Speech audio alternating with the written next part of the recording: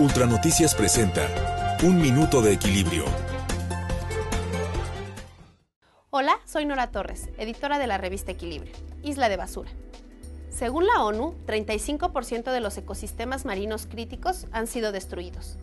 Además de la contaminación y el cambio climático, sus aguas enfrentan un nuevo reto.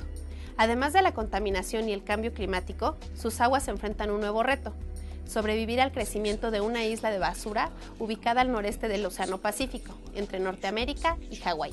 Descubierta en 1997 por Charles Moore y conocida como el séptimo continente, ocupa unos 3.4 millones de kilómetros cuadrados, el equivalente a 6 veces la superficie de Francia, y pesa alrededor de 3.5 millones de toneladas. Tapas de botellas, redes de pesca, boyas y cepillos de dientes son algunos de los desechos detectados en ella, los cuales se agrupan en un remolino formado por la fuerza de la corriente en vórtice del Pacífico Norte, que gira en el sentido de las manecillas del reloj debido a la rotación terrestre. La preocupación de conservacionistas se centra en las millones de piezas de plástico del tamaño de un arroz que flotan en el mar.